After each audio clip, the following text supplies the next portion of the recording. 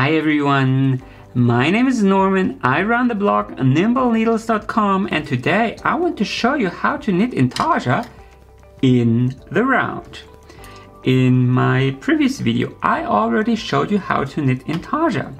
The standard technique is perfect for flat projects, but when you knit in the round you're constantly facing one problem. When you start a new round, the bobbin for the color panel will hang down at the far end of the color block, but you actually need it at the start. So let's show you how to solve that problem.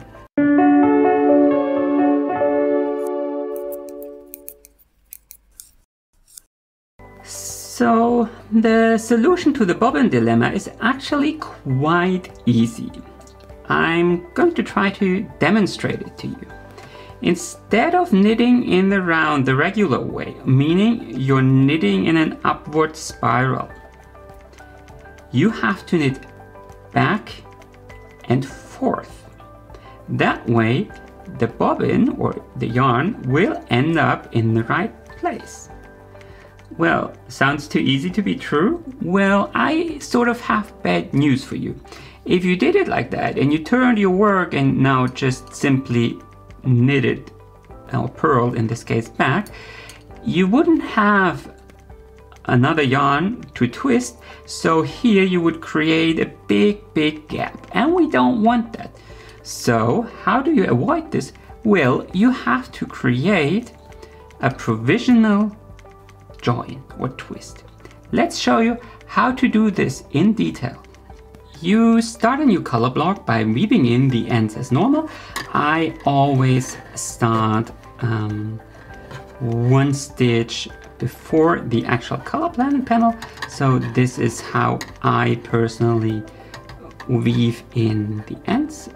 So this creates a very durable join, and but you can use whatever method you prefer. And then you knit the color block according to the chart. In this case, I'm going to knit 4 stitches. 1, 2, 3, 4 stitches in the red color. And normally you would pick up another bobbin here and twist the yarns and continue knitting in teal. Well, we are not going to do this. Instead, you have to turn your work around like so. And now we are going to purl in this direction. But if I was just to purl like this, I would create a huge gap here. Well, I don't want that. So what you have to do is you have to create a provisional join. So bring the teal colored yarn, or whatever color your yarn has, over the red yarn and twist it, and only then can you continue knitting or purling in the other direction.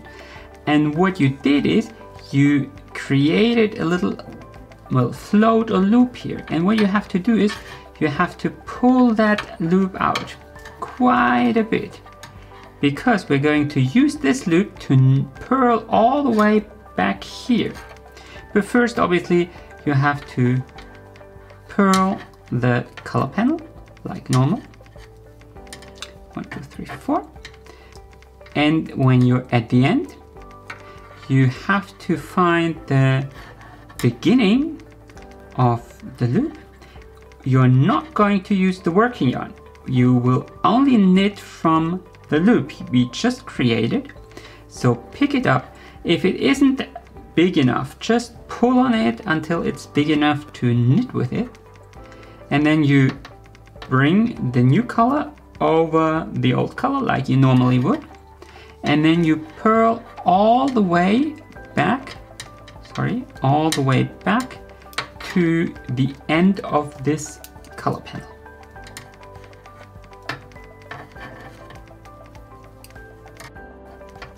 So I'm almost at the join. But there's one thing you might have noticed. The red yarn actually got trapped here in between the loop. So before you can close the gap, you have to pull or push the red yarn or whatever color your yarn is through, so it isn't trapped in between here anymore. And then you can purl the last 2 stitches. I mean, it doesn't really matter when you do it, but you have to do it. And when you're at the join, you can simply tuck on the tail or your working yarn. And now, as you can see, you will close the provisional join and create a permanent join without a gap.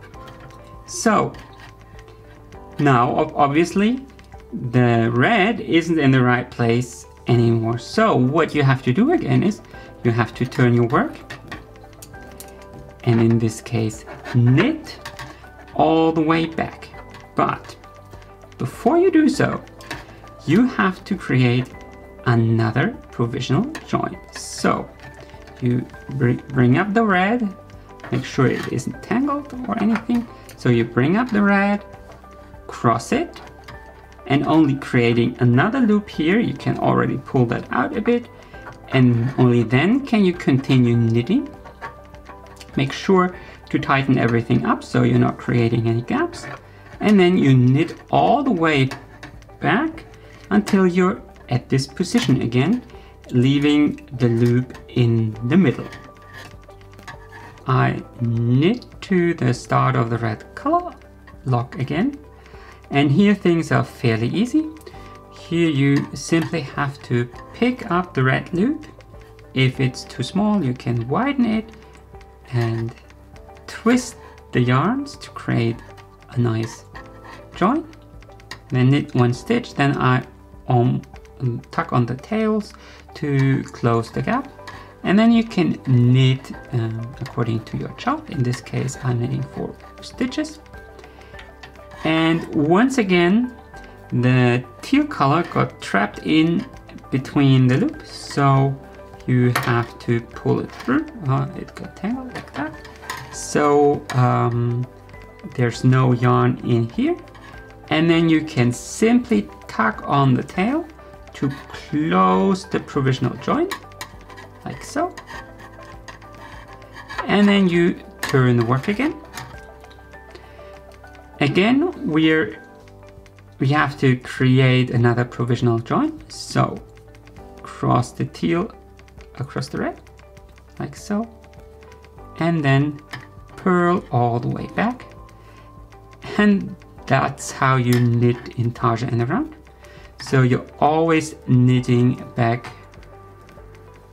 and forth and creating provisional joins, and then you're knitting from the loops you created in that manner.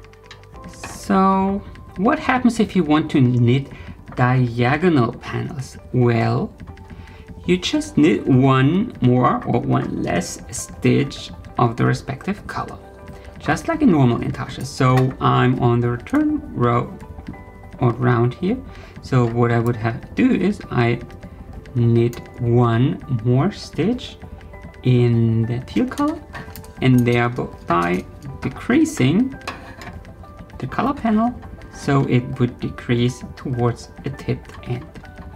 Now the problem is, if I wanted to decrease this color panel by 1 stitch per round, then I have a problem now, because I have 4 red stitches, 1, 2, 3, 4 across all those 4 stitches.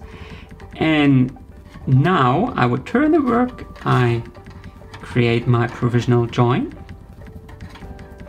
But if I was to decrease this color panel by 1 more stitch, I would slip this stitch and then knit it. But the problem is, it's just 4 stitches here and not 5, because I haven't knitted this return row yet. So this is a problem. You can solve this 2 ways. First, you don't decrease this way. You only decrease in every 2 rows. That's one way to plot your color chart. And the other way is if I would have slipped this stitch, then I would have had 3 stitches here, and then things work out as well. So there's 2 ways to solve the problem: either slip stitches or plan your decreases in a way that you don't have to slip stitches and just create decreases every 2 rows. Anyway, that's it. That's how you knit Intarsia in the round. I really hope I was able to teach you this amazing technique. Give me a thumbs up if you like this video. Comment with your questions and your feedback, and of course consider subscribing to my channel. Happy knitting!